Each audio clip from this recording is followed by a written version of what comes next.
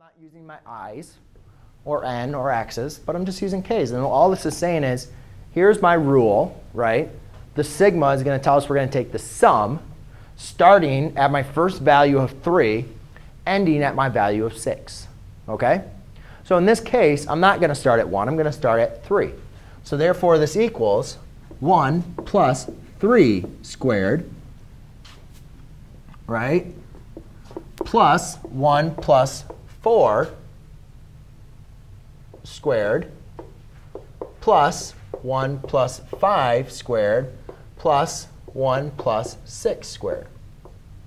Does everybody understand why I started, first of all, at 3, and then I end at 6? Because that's going to be my terminal term, the last term we're going to use. Now we just need to simplify this.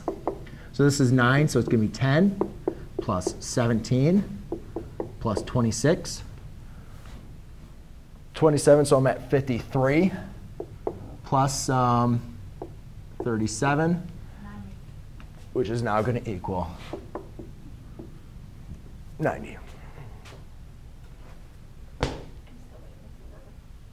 Good? That's it. The moment that you asked him again.